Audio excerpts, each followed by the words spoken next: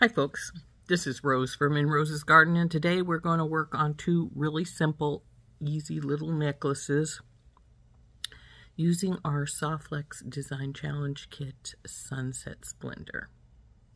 So let's turn down and we'll get started. I'll show you what we're going to do.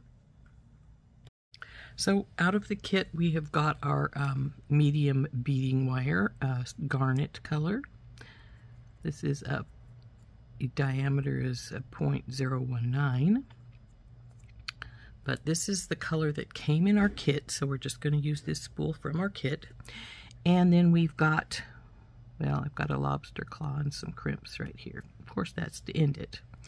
And down in here we have these beautiful deep red crystals that were in the box, as well as these deep red pinch beads that were also in our kit. Now the other thing we have here, which was not in the kit of course, are these tube beads. Now these are antique copper, they're a metal, and I'm going to use these as spacer beads instead of as, these are actually artistic wire, large wire crimp connectors in the antique gold copper color. And I decided rather than using them as giant crimps, I would use them as spacer beads. So we're going to use these like as if they were a bugle bead. So what we're going to do is we're going to get a length of wire out.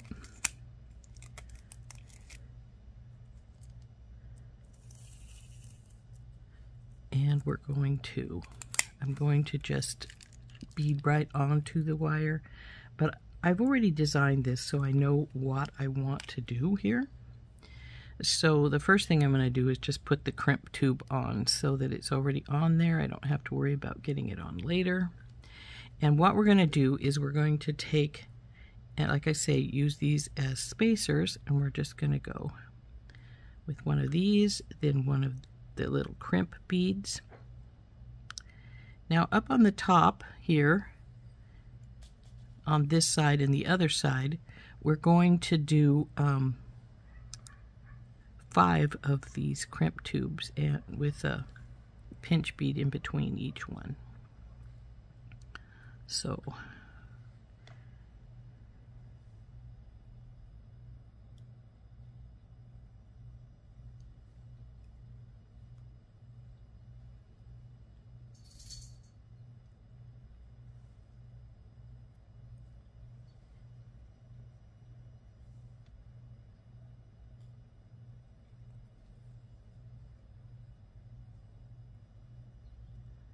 here's number 4.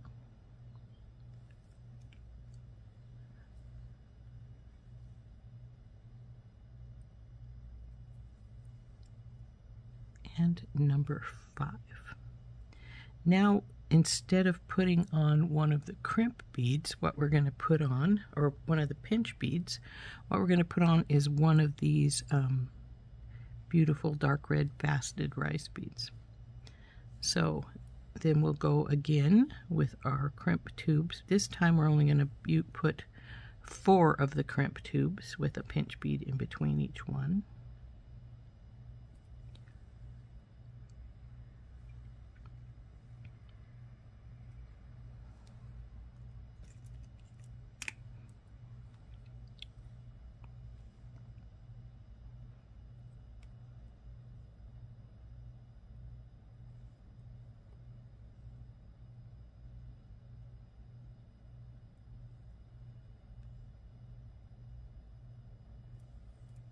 Okay, so there's number 4. So again, we will put on one of our faceted rice.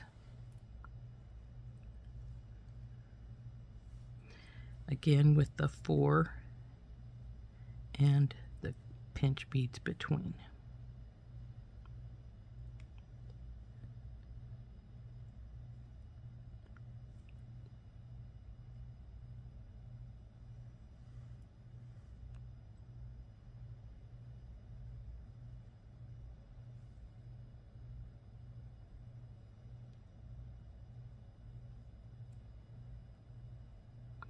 Now this is our central point, where this rice bead is right here.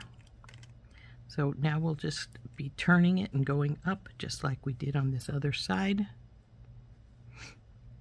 So it'll be 4 of these tubes with a pinch bead between each one.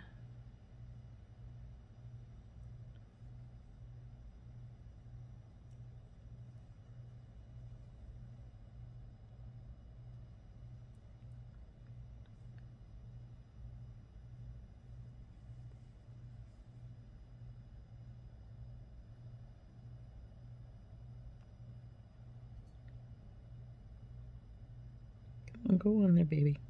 There we go. See, and this is 4. So now we will put the next one of these on. And I don't know if you noticed, but I have 2 of these are slightly darker colored than the others. So I'm making sure that they're going in the more or less same spot on their side of the...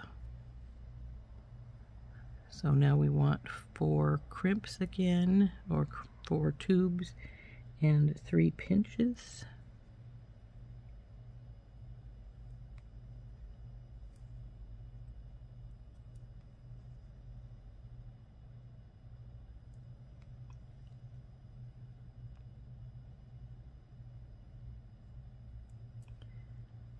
And then our last faceted rice bead. Now then we're going to go up and get these last bits here, which is going to be 5 tubes and 4 crimps. Or, excuse me, 5 tubes and 4 pinch beads.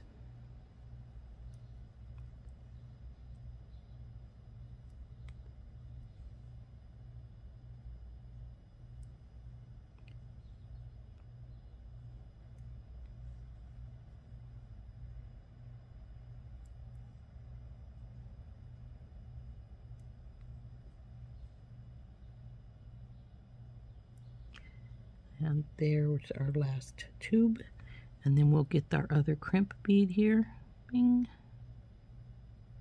Put it on the end. Now I'm going to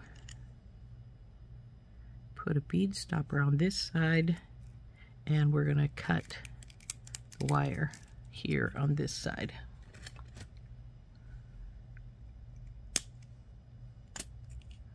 Put it aside for the other piece. So now that we've got this done, see, it's how simple it is, just a very simple little everyday wearer. It's going to be about, I believe when we have it finished, it's going to be about 17 or 18 inches. As you can see, it is from top to bottom right now. It is just a little bit over 8, about 8.5. So that would be 17. By the time we get our hardware on, it's probably going to be closer to 18. But very simple, very easy to wear little necklace. You can wear anytime.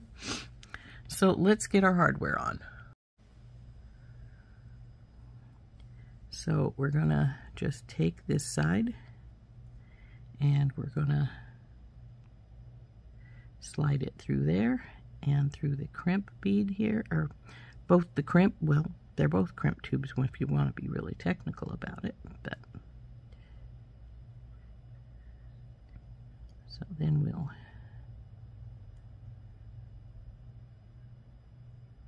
get this pulled up to where we want to crimp it at. That looks pretty good. We want to leave enough of a loop that we can put our jump ring in. We'll crimp.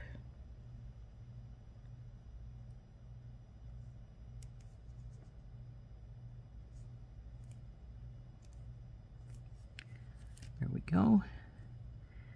Now, I don't know if the pinch bead will take 2 lines. It does not look like it will, so we will get our extra wire cut right here at the base of this piece. Roll it around,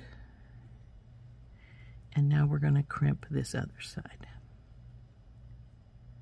And again, we're just going to go through both the regular little crimp and our crimp that our large wire crimp that we're using just as a tube. So pull this down.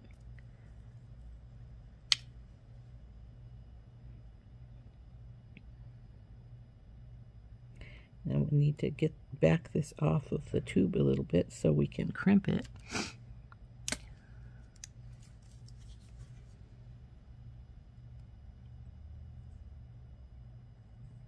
I'm going to pull this up just a little bit so that it's not real large. Turn and turn and turn. And I think it's done crimping. So now we need to get in here and cut this extra line right here off.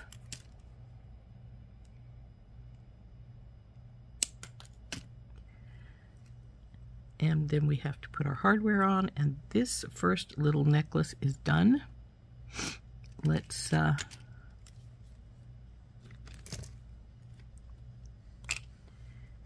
get our pliers out, and we will open up our jump rings and put on our hardware. So of course this smaller one is for putting the lobster claw on. And I did test this lobster claw. It's working fine. I always advise with a lobster claw to not only test it, but to put it on a jump ring. Why? Because sometimes, see, it's working fine. If your lobster claw breaks, because it is just a spring in there, if you have it hard wired into there instead of with a jump ring, it could break, and then you'd have to restring your whole thing. But doing it this way with just the jump ring, then all you have to worry about is changing out the lobster claw because you have the jump ring in there. So there's our tiny little necklace, very cute, copper and deep red, and that is our first of our two necklaces.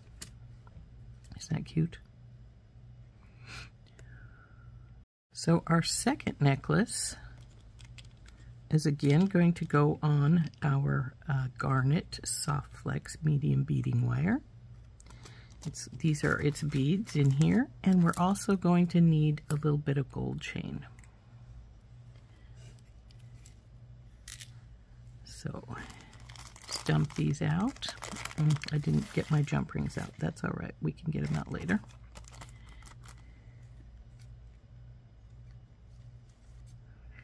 And we will get some SoftFlex out.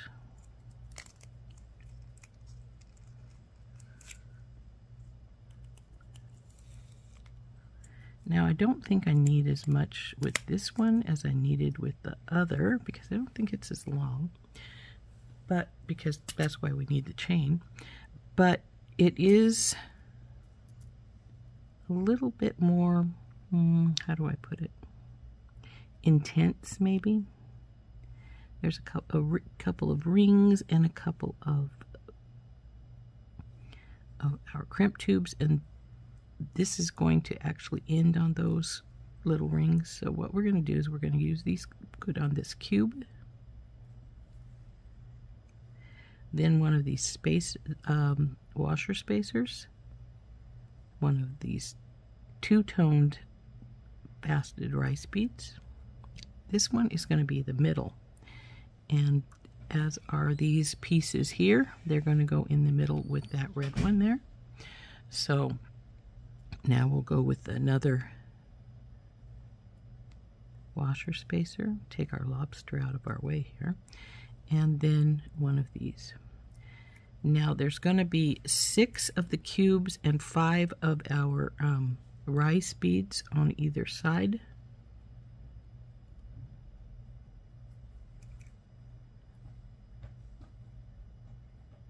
With the washer spacer between each one.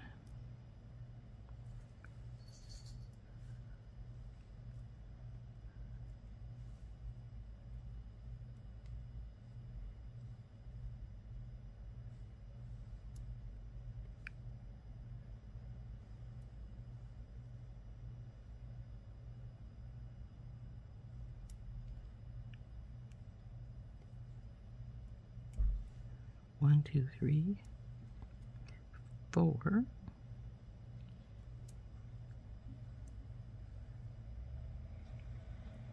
So 1, 2, 3, 4.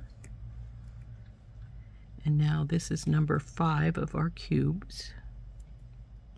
Now we have one more rice and one more cube on this particular side.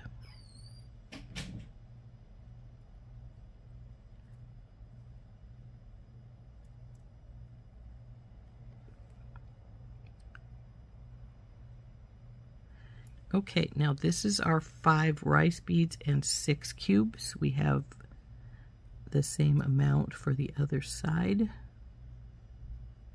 But now what we're going to do is we're going to put in another one of the washer spacers. But then along with it, we're going to put on, I call these disco balls because they look sort of like disco balls to me.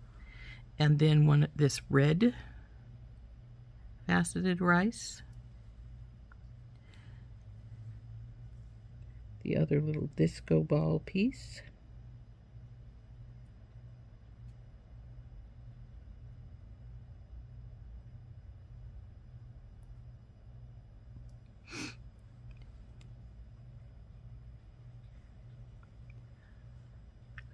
Washer spacer. And now we'll just go up this line on this side just like this over here.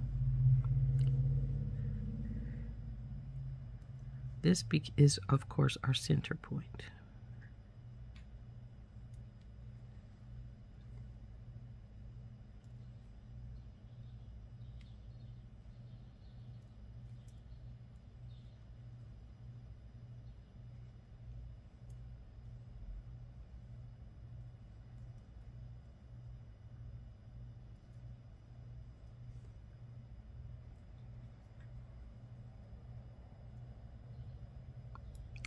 I should have put my crimp bead on because we're gonna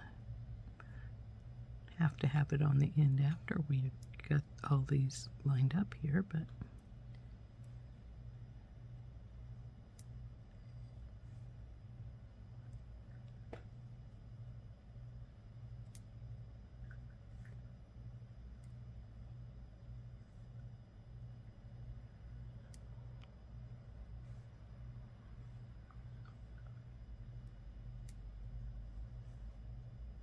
and we have an extra one of these. So here we go. We're at the end here. Now what we're going to do is get a little bit more line out because, well, we're going to crimp here in a minute. We only need a little bit more line though, so get some out, cut it off, and we are done using our SoftFlex now, so we can set it aside. Now what we need to do is take and put one of these little crimp tubes on each side, and then we're going to put on one of these closed rings. Now that is going to be what we're going to attach our chain to also. So let's, now I didn't check to see if 2 lines would go through this square bead. I hope it will. Looks like it might, but it's going to be sort of tight, but that's all right. It's not like we haven't had tight ones before. So now that we've got this on here, we want to crimp this to the to our closed ring here.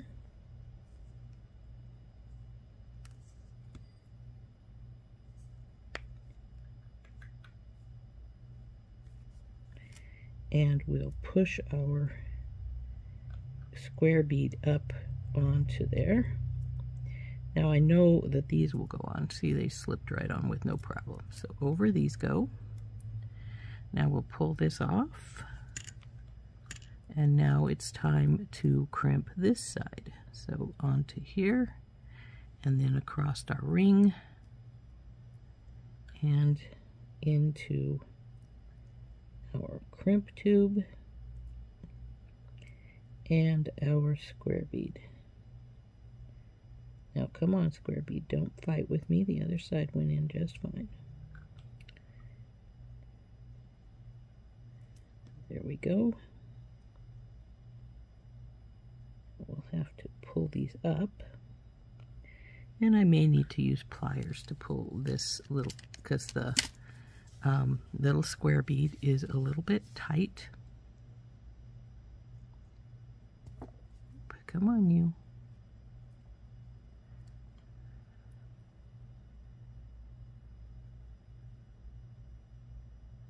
Oh, my goodness. You want to be difficult, don't you?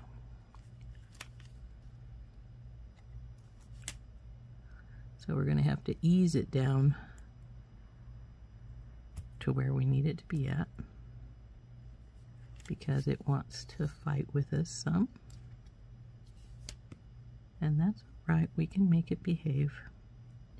We know how. Now I'm going to put this through here. Oh, come on, you. Go through there. I know I didn't leave a lot of room, but I want this to go through here so that when I pull it, it's on the side of the rice bead, which will give it a little bit of room to pull down and around without becoming a problem. So we'll get this down here. And as you can see, it now sits down in there pretty good. Want this a little bit tighter. And now we're going to crimp this right here.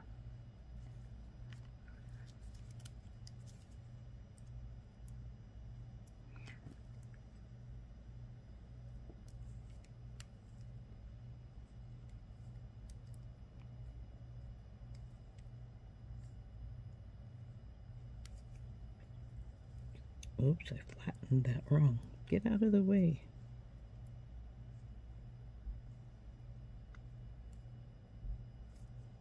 There we go.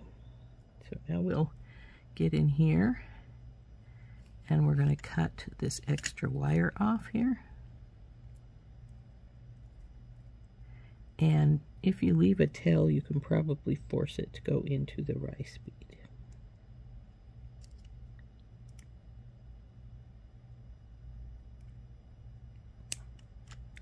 So there is the beginning of this. It's almost done. We just have a couple more steps to make. And that is, we need to decide how much chain to put on this to make it be the length we want it to be. So we got the ruler out here. And this is 6 inches. So that's 12. And so we're going to want at least 6 inches of chain, and I'm thinking a little bit more than 6 inches, so that we can have a little bit of extender chain in case whoever has this wants it to be a little longer. So I am going to put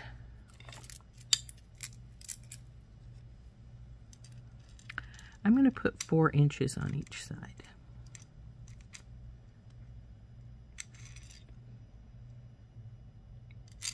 Now I believe this chain is not soldered, so I can actually open up the last link and then reclose it so that it will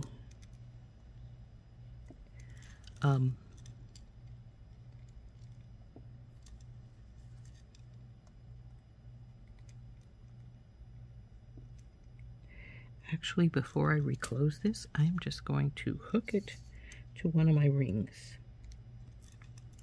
Then I'll reclose it and we'll measure out our 4 inches.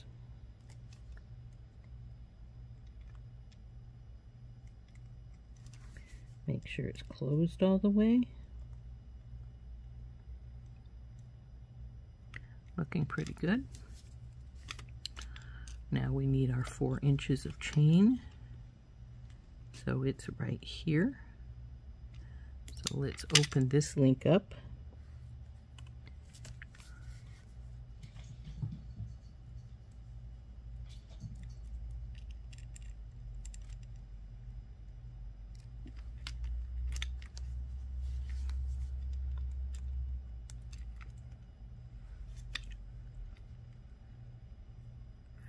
Actually, I think I wanted that link to stay with the... Nope, it's good here.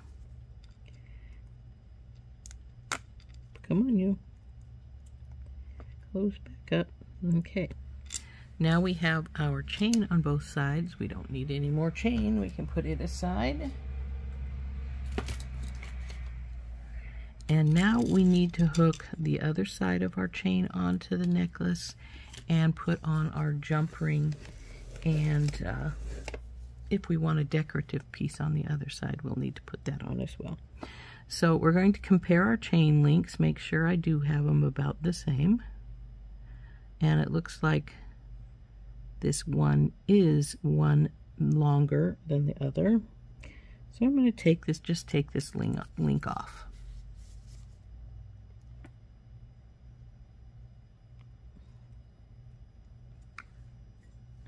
Okay. But I am going to then open the next one up so we can put it on our ring down here.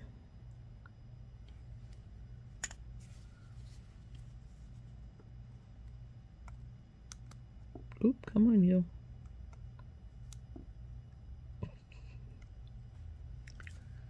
Okay. Now, I even, if I wanted to, could put my lobster claw on one of these links, but I don't choose to. I'm going to put it on its own, because if it should break, this one's fine, it would cause severe problems. So I'm going to just get a oval jump ring, and I only need 2. And the reason I want that second one is I tend to put a pretty on the base of my chain so that it's not plain chain at the bottom. So let's open this baby up, go into our chain, and put our lobster claw on. Now, as you can see, because I did use a lobster claw and this larger chain, if I wanted to, I could hook my lobster claw in any of these links over here and have it be as short or as long as I want. Now, I think what I'm going to put at the end here is just a little daisy spacer. So we'll open this up, as long as it's going to fit all right. We'll see if it will. Go through our little daisy spacer. And then put it on the end here. Come on, you don't fight with me for room. There we go. Now we'll close this up. And we have the little daisy spacer at the end looking sort of cute.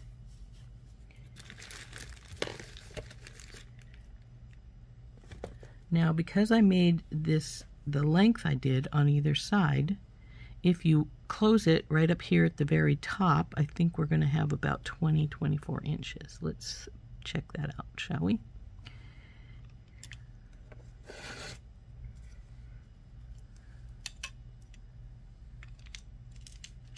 Yep, it's going to be 20 inches. Or you can make it much smaller by simply moving your lobster claw down to a different spot. So there we go. There's necklace number 2. It was pretty and very simple. And I think they'd make nice little... Now, they don't have, you know, a big focal at the end of either one of them. They just have that deep red rice bead, both of them. Though this one becomes entirely different here as the other beads on either side, so making it be definitely a difference. And then of course this is just the same as these other 4, but this would be at the base. So there we go. There's our 2 necklaces using SoftFlex Design Challenge Kit Sunset Splendor. I hope you enjoyed making those with me. I think they turned out very cute, and I really like them. So again, here's our necklaces. Our first one was this really simple little one. It's not going to be atrociously long. I think it measured out at 17 inches maybe. But very simple and very cute.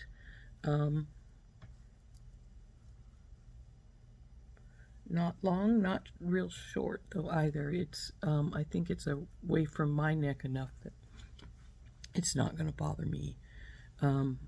I will admit that if it would be much closer, I would feel like it was choking me and I wouldn't like it at all. But I think it's very cute. So that's number 1.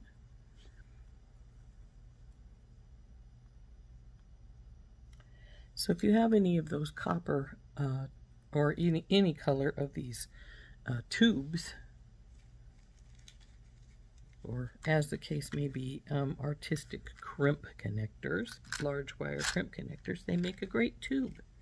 Sort of like a tube bead. But anyway, and this is number 2. And so, now if I left it at its longest,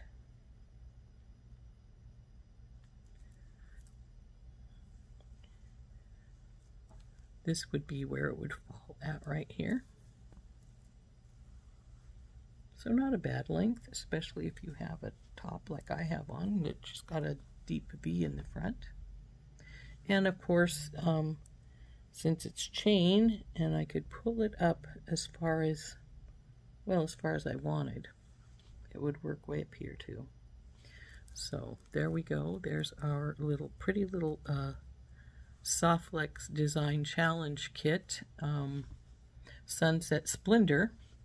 2 little simple necklaces made with that. I hope you enjoyed making these with me. I think they were very cute. I think they turned out very nicely, and I'm pleased with them. This has been Rose from In Rose's Garden, and we'll see you next time. Bye-bye.